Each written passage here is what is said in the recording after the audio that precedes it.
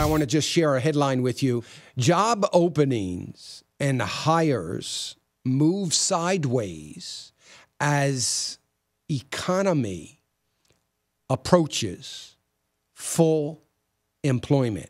Now, they shouldn't have stopped the headline there. It should read, job openings and hires move sideways as the economy approaches the same full employment that we had back in 1978.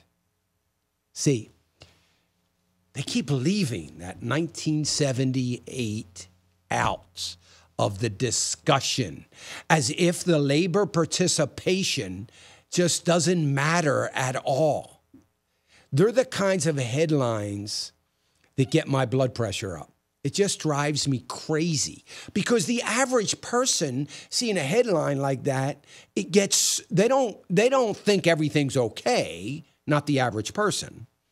Maybe the politicians do because they're not the average person. But the average person looks at this and they just get confused. See, the average person says, wait a minute, full employment.